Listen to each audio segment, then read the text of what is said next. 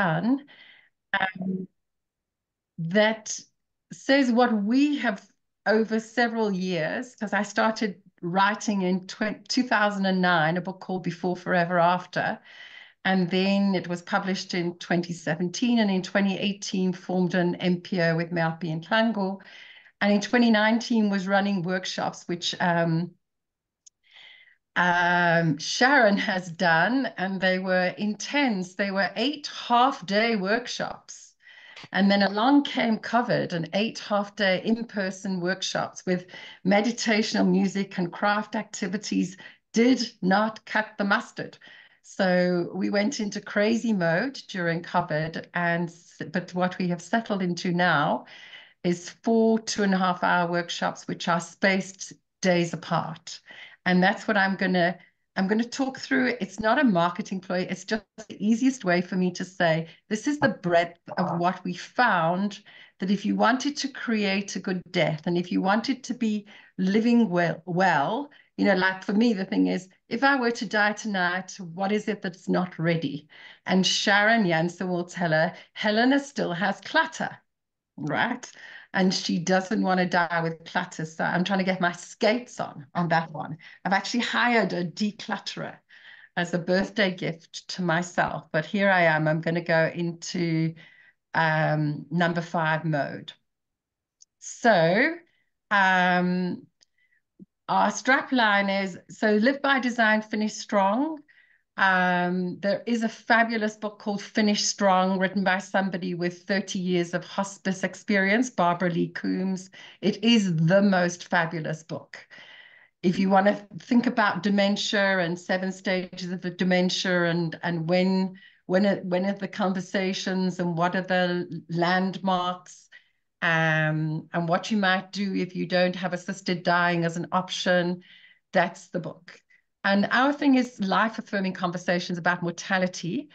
Somebody said Honey, you said that you talk about relationships all the time and you neglect the practical things. I'm going to put forward that dealing with the practical things brings you to the edge of the relational conversations. Sometimes you think something's very practical, and when you have that conversation, you deep into relationship. So the 4 workshops that I talked about, and the 3 themes are love, legacy, beauty. And as I talk about each workshop, I've highlighted where I think coaching tools come in. They're not Enneagram coaching tools, but I'm sure that everybody in this room has these tools in their coaching toolbox. So the first workshop is around living life well and taking stock, doing a life review and supporting yourself with self-affirmations, with self-care, with breath work. The second one is all around the medical choices and the living will and the people choices, you know, who will speak for you when you can't speak for yourself because you're in a coma after an accident or something, hey? And who will be the guardians for your children? I once ran a workshop called Sudden Death, and along came a couple, and I had sort of, so imagine you are not going to arrive home tonight. Who is going to take care of your children? And you know, there was a bursting into tears, right? They had not thought about guardians or anything. The third one is all of the boring and very necessary practical stuff of your affairs in order, whether it's having a will, whether it's money for the cash flow, because the bills don't stop coming when you've breathed your last breath. And what about your passwords, etc.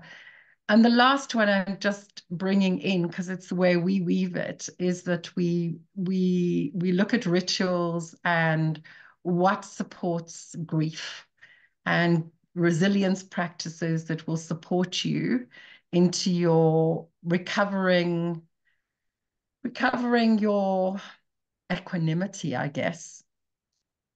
So loving self, loving others, the first one, you'll recognize these coaching tools, the wheel of life.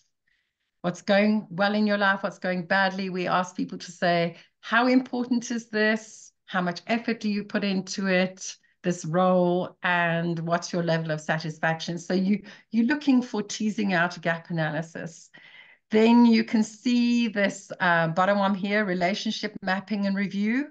It's got 4 sections. One section is colleagues, the other is family, the other is friends, and the other is other.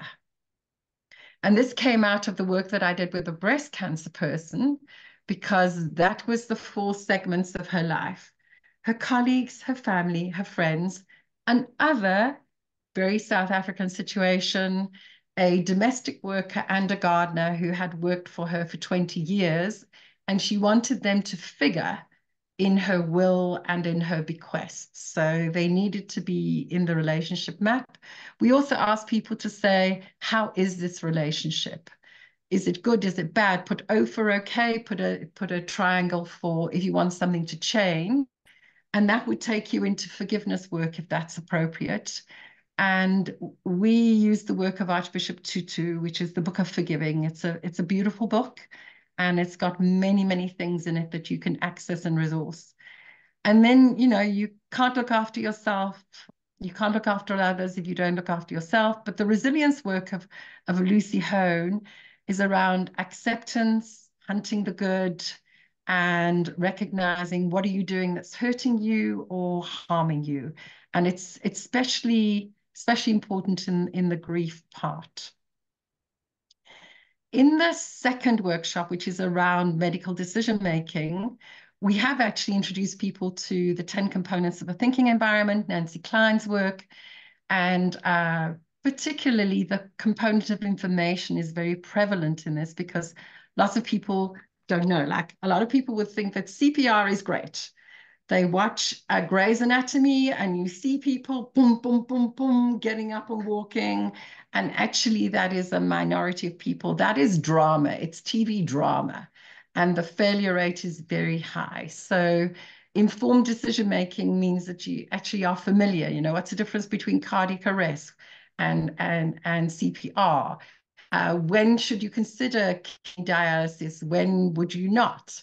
So there's like eight things that we've chosen that we think that you should be better as well informed you can be to make informed decision making. And Nancy Klein has this quote that making informations without information is intellectual vandalism. I've always liked that. Advanced directive, which is focused on the medical decisions as opposed to a living will, which would be much broader, as to imagine a slow death and you fading. So that would say, where do I want to be? And do I want to be touched, or don't touch me? I don't like other people touching me, etc. Your healthcare proxies, we'd recommend 2. A lot of people automatically think that they will be next of kin. My husband is not my healthcare proxy. He will never be able to switch off that machine. My best feisty girlfriend is my healthcare proxy, because she will take on the medical profession and say, she has a do not resuscitate, respect it.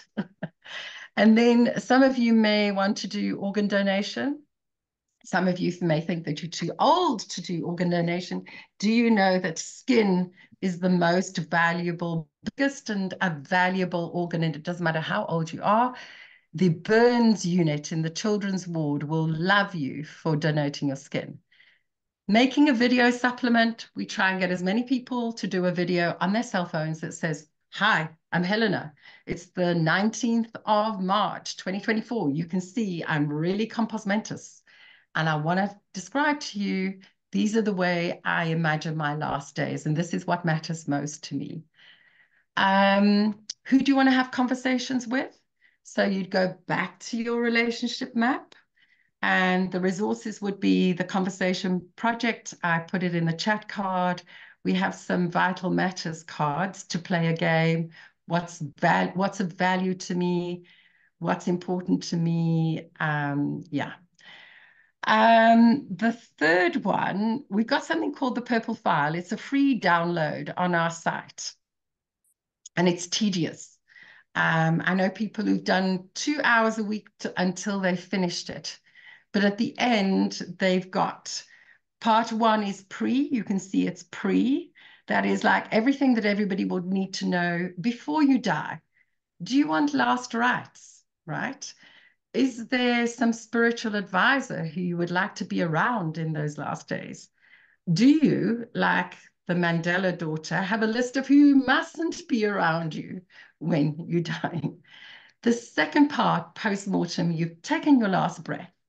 Now, what do you expect? You know, who's going to wash your body? Are you going off in a gurney?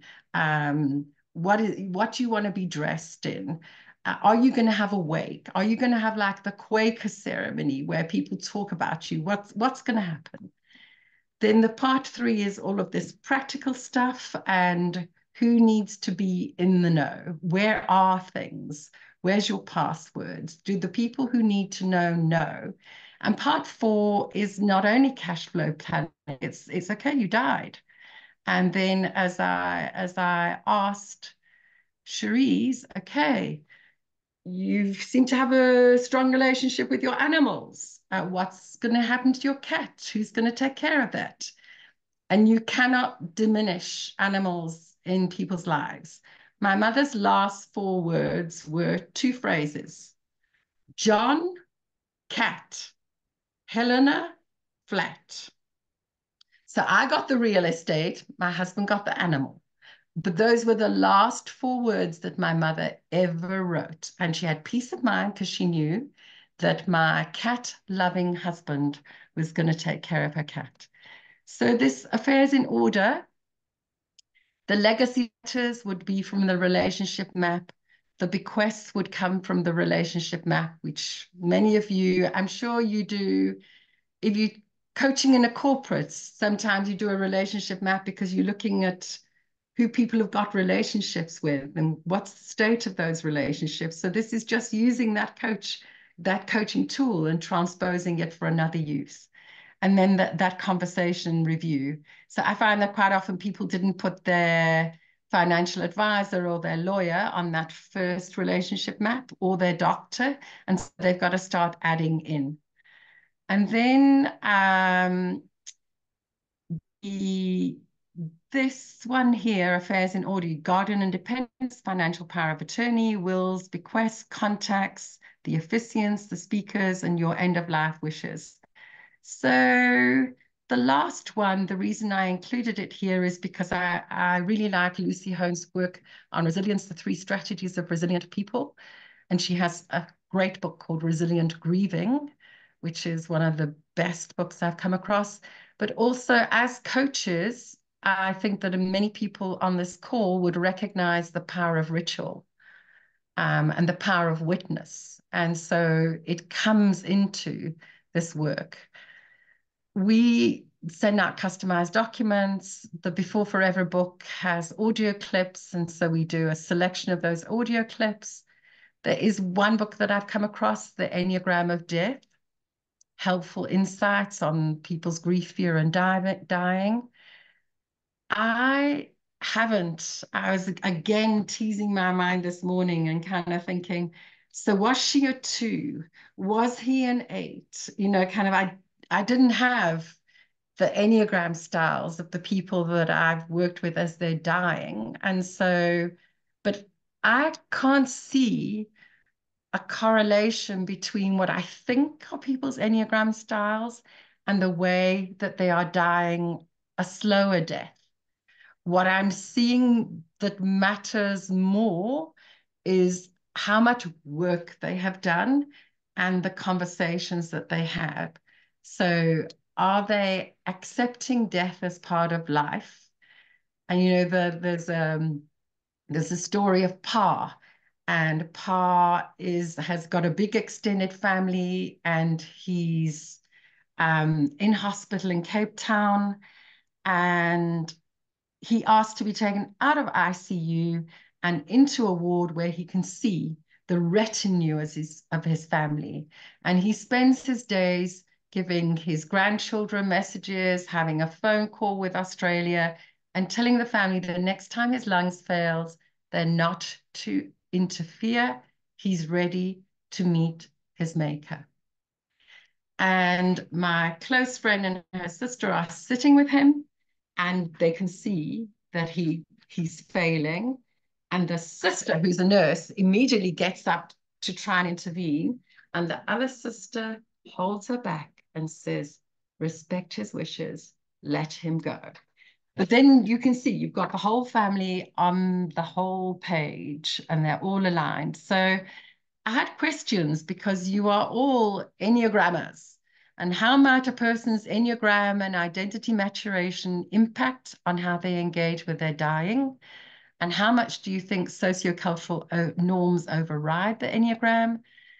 And I think it'd be really interesting to have this discussion in another year's time when you've got new lenses on what you're observing in the world through a lens of dying, Enneagram lens of dying. And Julia said to me, oh, there's a book here. There's a book here.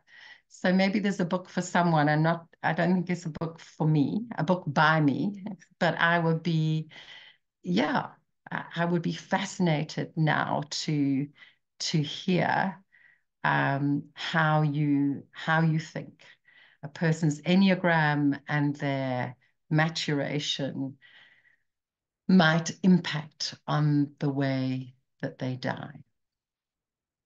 So, Cherise, can you do another breakout room? And this time you've got 25 yummy minutes. Fantastic. Thanks, Helena. I'm going to copy the questions back into the chat room. Mm-hmm. There they are. Question 1 and 2. If you take note of that, and then I will pop you into breakout rooms. Just bear with me.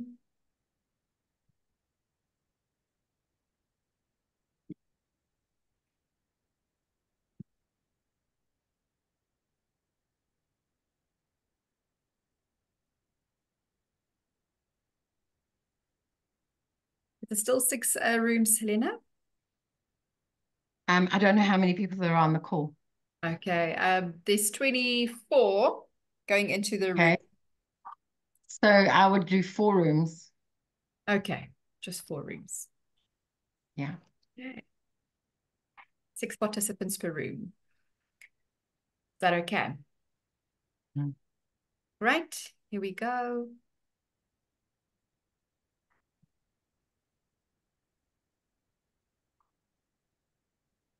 And now I want to join a room. Great. They are open and going. We'll see you in 25 minutes.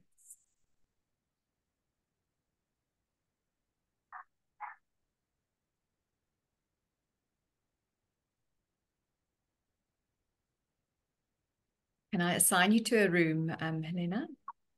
Mm-hmm. I'd love to hear a more in-depth discussion, and yet what's the practice? Do the facilitators never join the rooms? You can. I've never seen Julia. Yeah, we've not done it before, but I think you can. And Adita I and think sorry, did you our invite? Penny is room 3. Penny, you room 3. And then Annalita, have you received yours? Yeah, there she goes. Okay. Don't you join a room? Not if I'm part of the running the. Why don't you join a room? I will broadcast when time is up. Okay. Because you've got access to it, right? I've got access to it. Okay. Let's see, where will Yeah, I've just tried it. I can message all rooms. Okay, great. I will join the room. I'll see you just now, Helena. Okay, thanks a lot. Thank you. Okay. Oh, just to let you know, Julia did say tomorrow morning at 7:30 we can chat, but she will be driving, so it's after school run. Great. Oh, that's lovely. Bye. So what we have 20 minutes for groups so 5 minutes for each group to put into the field whatever they want to share with everyone on the group. And then we've got 12, 15 minutes for an open discussion. So Nsiki, can I respectfully say, let's handle that question, yeah, Yes. in the open you. discussion. Thank Thanks, you. hey. So should we just go group 1, 2, 3, 4? Group 1 was Christo, Helen, Joe, Megan, Rob, and Samantha.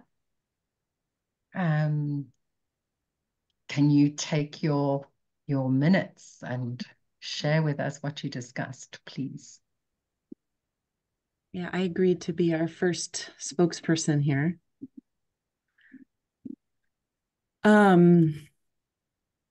A few of the threads that came out was sort of a curiosity around the way an instinct might have a sort of, I'm using my hand because it feels like there's sort of this press of the stress of death, and the way that presses on our structure and the relationships and the fear, and the way that that can sort of enhance an expression of an instinct was something we were sort of noticing and also curious about. And then in my own experience, it just feels true, the way that maturation can allow for more conversations. I'm a type 7, my partner's a type 7, and I think in an unintegrated way, we would be either afraid of conversations or run away from conversations.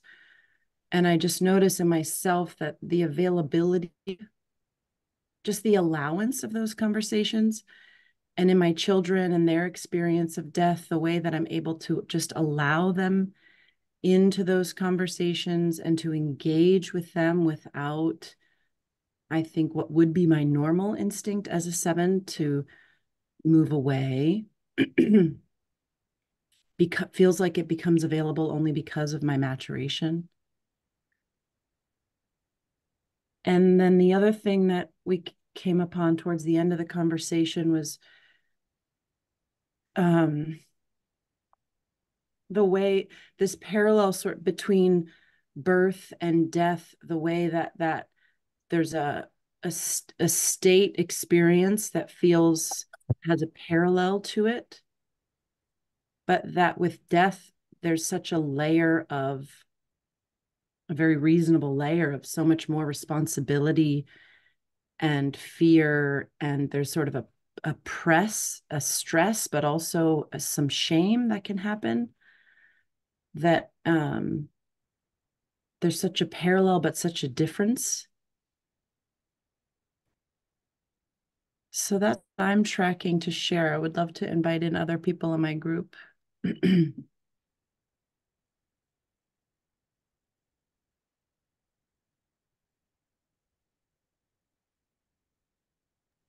It feels in a way you said it all, Megan. Very beautifully, even more than we spoke about.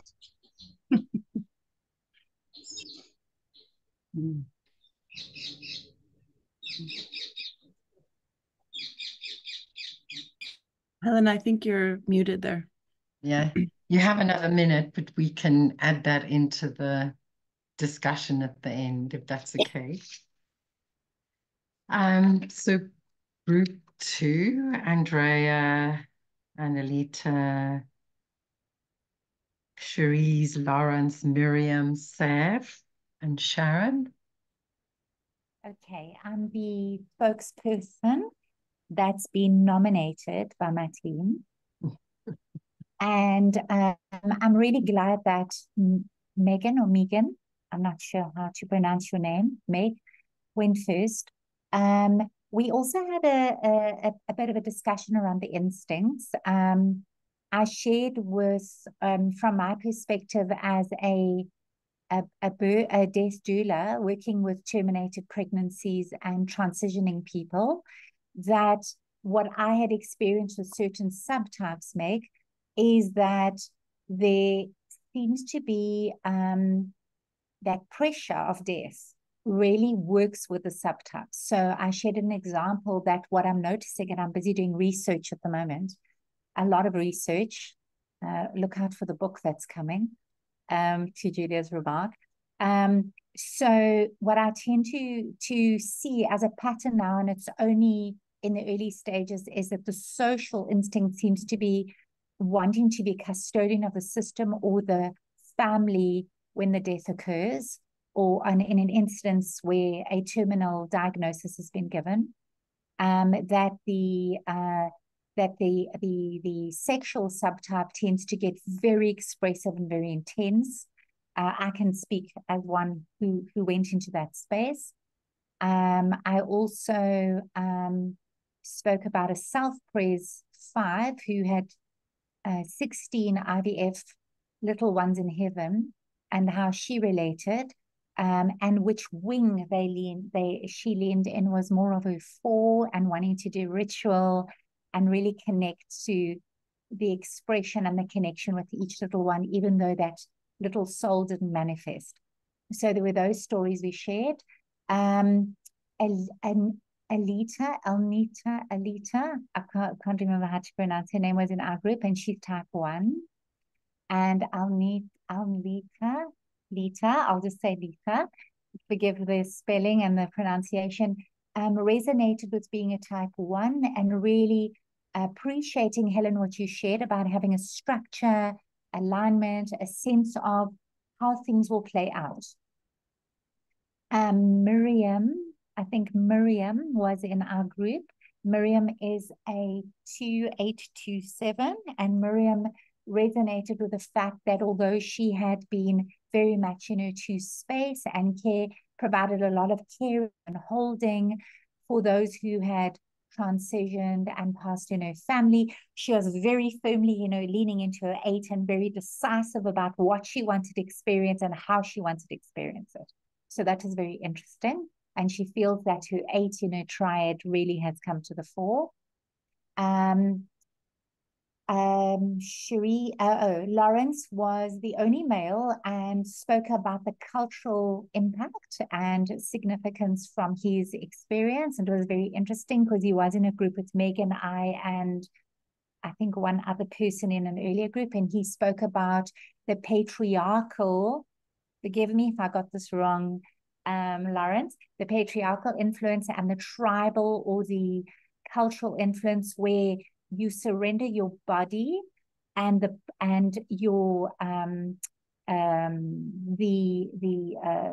family and the tribe becomes the custodian of the process.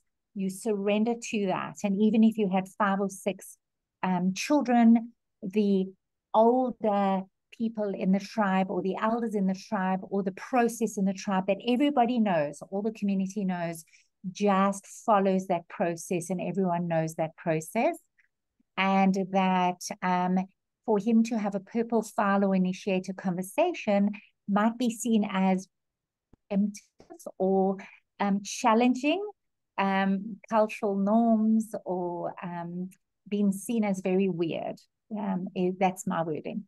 And then Lawrence also said that for him it was just about surrendering to that cultural process that everybody knows. And therefore he felt a little bit out of sorts in the group, but at the same time was quite curious to see how we were grappling with the topics and what came to the fore.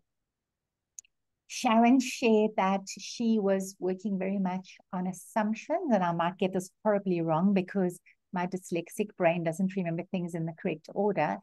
But what Sharon was alluding to is potentially the assumptions we could make around the types and how they might want to relate or process or action what might happen in the end days. And we started surmising about, obviously the 1 would want the structure, the 3 might want a really flashy a funeral with a fancy casket and all those kind of things. We made a lot of assumptions. Team, did I remember everything? Was there anything I've forgotten?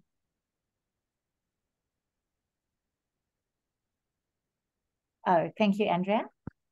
Perfect. I think that's it from me. Helen, we'll chat some more. Okay, so room 3 was Anna, Beth, Kate, Lily, Penny, and Sarah Ann. Okay, so I think I'm jumping in here, but I'm sure the others will pick up. We didn't talk about instincts. In fact, they didn't come up. What we spoke about was that there's a complex interplay of things that affect how we engage with dying. The Enneagram definitely seems to correlate in some way, and there were quite a few stories and experiences shared around particular types experiencing, and we extended it from the Enneagram being about how you live life, but extending to how you do death. How do you do life and how do you do death? And specifically some stories shared around Enneagram 7 and wanting to get the suffering over with and wanting to die and not have a funeral because, you know, that's depressing, and we don't want to do that. So definitely a correlation with the Enneagram. There was also the sense that, like an earlier, a previous group has said, that with later stage maturity, definitely more of an openness to conversations about death and dying. Yeah, so we could see a clear correlation there. And then we also talked quite a lot about social, cultural, family norms and how those can sometimes trump the Enneagram or maturity. So it's almost like a fallback. I'm adding that in myself. It's almost like a fallback when we're in the process of dying. Suddenly, oh, but of course we're going to use the church to have a funeral and go through those rituals, even though the family is not particularly religious, is actually more spiritual. So yeah, so the socio-cultural norms trumping all of that. And then another thread, which was quite interesting, was that in the process leading up to the death, it's probably the person who's dying, whose maturity and Enneagram is leading the way. And once they have died, actually it's the people who are left behind who caretake the process, that their Enneagram and maturity then dominates the process. Even though, and then they lens it through, oh, but I'm sure mum would have done it this way or dad would have done it that way, but it's through their own lens. Yeah, there were many other aspects, but yeah, I think that hopefully sums it up, but please add in anybody if I've missed anything.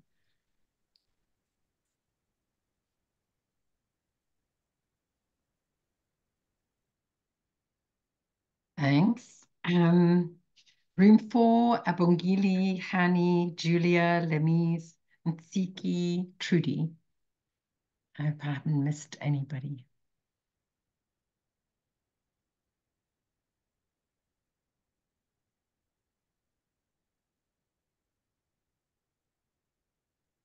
So I don't think nominated to speak.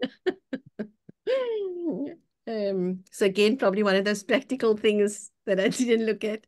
But I'll go for it so long, and then anybody's welcome to jump in and fill in. So we also looked at some of those things that we just mentioned around the types having a particular propensity maybe for certain parts of the conversation or avoidance.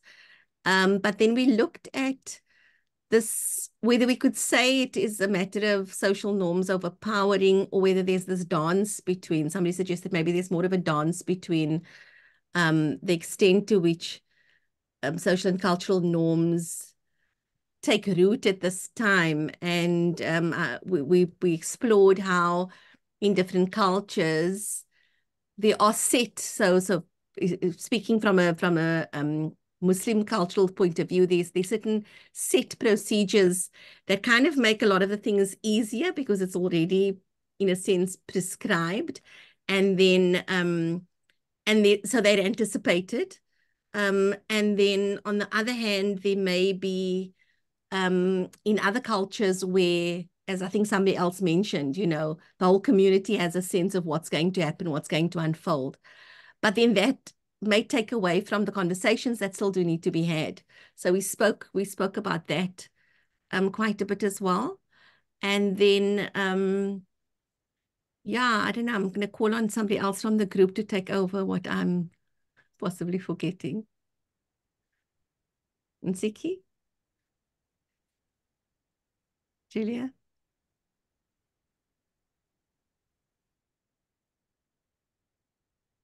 You're on mute, Julia.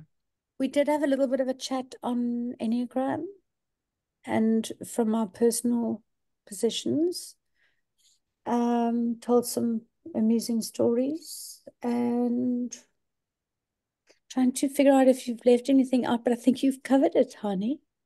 We did speak about maturity, sorry. So with regards to maturation, we spoke about how even when it comes to dealing with matters afterwards, the degree of maturation allows for a higher level of seeing the situation and the capacity to hold more difficult conversations or engage more complexity. Definitely saw the maturation being a factor there. And then again, lower levels of integration maybe keep people avoidant or in reaction and defense. So I think that's one of the things.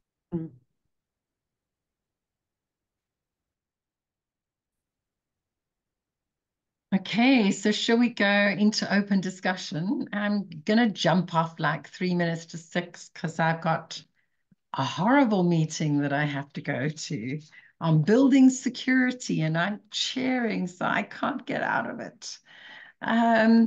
So Nsiki, your question, do people know when they're going to die? So I find it a really interesting one because unless it's sudden death, people have a lot of choices. You know, there's that saying, let nature take its course. In our world where I think that many of us have medical aid and we have hospital plans, etc., nature isn't given a chance to take its course. I mean, if you look at the San people, when somebody was in decline, they had like a death lodge on a special hut on the outside of the village. And the dying person was in that hut, and people went to have conversations and they went to say their goodbyes, and there was a state of mind that was emerging. But, you know, like, unless you are like the man I described in the hospital, Pa, I am ready to meet my maker, and do not intervene, do not give me oxygen, I don't want anything. So he knew that his body was ready to die, and he had to make sure that everybody else would allow him to. The quest of intervention by medical practitioners is very high. I know of a 99-year-old who had dementia, but when she was 92 and she didn't have dementia, she did a do not resuscitate order. But then at 99, when she had a heart attack, the family panicked and they called the Jewish ambulance, and the Jewish ambulance came and they successfully resuscitated the 99-year-old who had dementia, and which means that she's got to what I call die twice. So I'm not quite sure what informed your question, but a lot of people will know cognitively that if you didn't intervene, they would die. And that is part of the journey of acceptance, is people deciding to retreat from intervention and let things happen and have comfort care. It was just informed by curiosity of or trying to make sense, or of death maybe around me and people in my family. My aunt, she asked specific things, and she said, I can't go like this and meet my mom. And then an hour later, she was gone, you know. And my dad also said something along those lines while he was still fine, according to me. And went to hospital, and he said, that's it. Now this is the end of me. And I was like, you know, it took a while before he left, but that was the end. That was the end of him being conscious and talking and planning, and you know, so other people also shared certain things that could allude that maybe people have this premonition of the fact that they might be dying or they are going to die. So I was quite curious about that. So there is a book by Michael Holmes. He was a hospice worker, male nurse, who worked for 30 years in hospice. He has written a wonderful gathering together of his observations over the years. The book is called Crossing the Creek, and it's a freebie. It's a PDF if you are not that long, maybe 40 pages. But he does get you to see what things you might observe, which will allow you to think, oh, the time is coming. The person may time travel, that they go backwards and forwards in time as though they are reliving, and what has happened before becomes the present. Even if, and they haven't got dementia. When they're lucid, they're totally lucid, but there's these episodes of traveling. So my mom, for example, I got a call from the carer saying, your mom needs to see you. And then she said, your dad just died. And actually he died 28 years ago, but she was reliving that. And then the other thing is to see the people who've gone before you. And, you know, so I met X in my dreams last night, or you hear them calling out to a person who they think they may re-encounter in the afterlife. Yeah, so Michael's book is a beautiful read. Yeah. Thank you.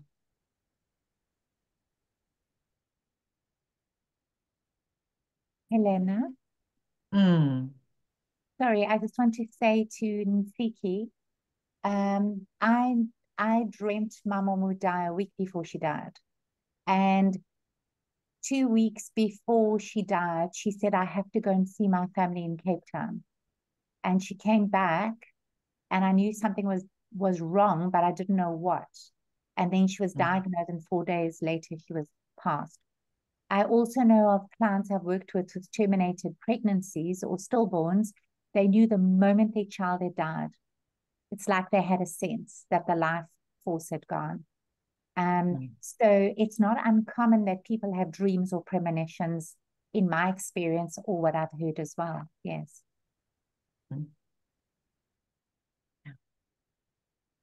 Thanks, Helena. I see there's one question in the chat box. Maybe that's the last thing we can do before we end. Annalita asked, is it normal to be jealous of those who went before me? Say more would be my response to that one. Annalita, say more.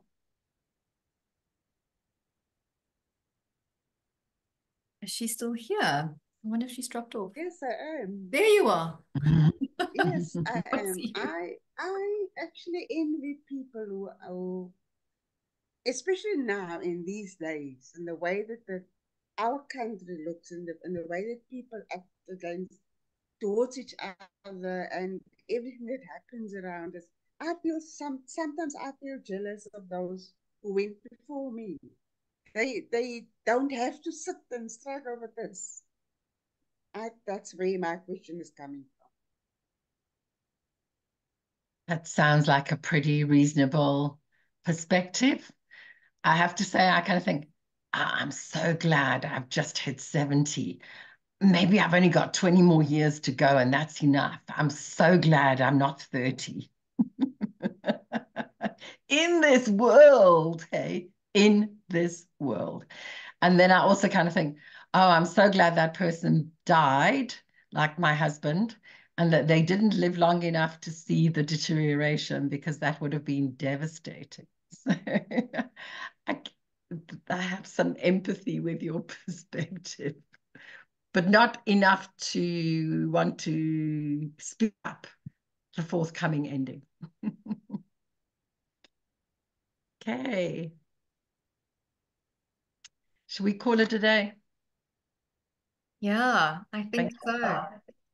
Helena, thank you so much for this conversation and the space for everybody to share. Thank you for everybody's shares. It's been such a revealing and nurturing conversation. And yeah, appreciate you being here and showing up. Helena, thanks so much for your time. And everybody go well and take care of yourself. Thanks, Sharice. Thank you. Thank you. Thanks so much. Bye-bye.